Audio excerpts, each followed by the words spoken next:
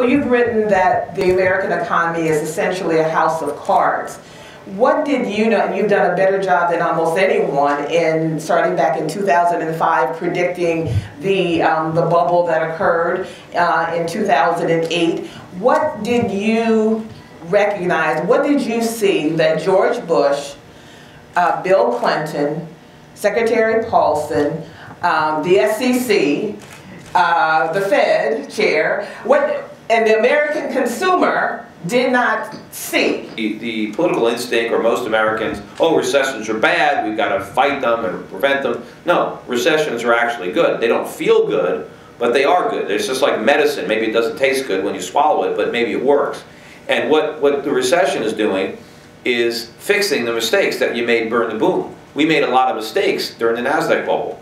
The recession was the process of cleaning up the mess, of fixing the mistakes, of putting the economy back on a solid footing.